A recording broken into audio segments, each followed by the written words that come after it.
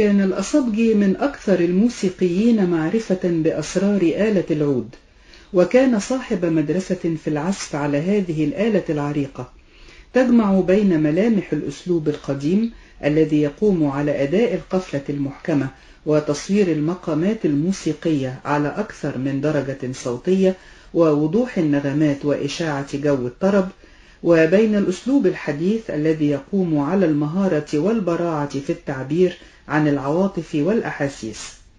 وقد تتلمذ على القصبجي وتأثر بأسلوبه عدد من مشاهير أهل الفن أمثال محمد عبد الوهاب ورياض السنباطي وفريد الأطرش. ومن الموسيقار محمد القصبجي نستمع إلى هذه التقاسيم على العود مقام حجاز كار.